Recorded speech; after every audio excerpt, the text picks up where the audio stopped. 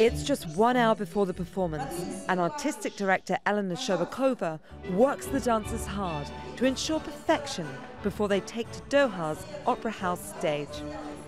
They can't put a foot wrong, as the Moiseyev Ballet company has to maintain its reputation as one of the best in the world. Our mission to bring the soul of Russian people, all the people, with our choreography. Igor Moiseyev founded the company in 1937. He was the first to weave traditional folk dance into its repertoire, with an aim to reflect the world's diverse cultures, customs and costumes. It's important to share this kind of art because it builds bridges between nations. We want to share with people the kindness, energy, sincerity and openness of the Russian people. Shobakova says the value lies in engaging a worldwide audience to sharing and exchanging ideas through culture. The art is higher than political.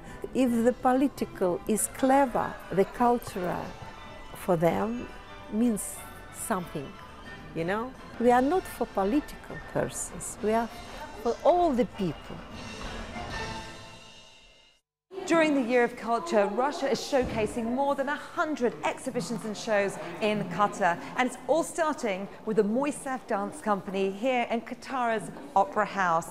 Now, the artistic director of the company says she hopes this cultural exchange will help to build bridges and showcase the rich history of Russian arts. Both Qatar and Russia believe these events are important to promote stronger ties between the two nations. This Year of Culture reflects the wealth of creativity in both countries and the desire of intellectuals and innovators to build bridges and revive common values. To see the culture of Qatar, to see this culture village, to see this wonderful city, and to stay here at least for a couple of weeks. And we'd like to have more people from Qatar come to Russia.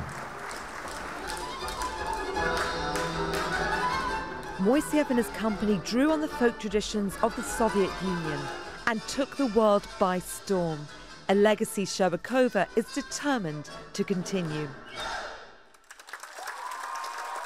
Burdon-Manley, Al Jazeera, Doha.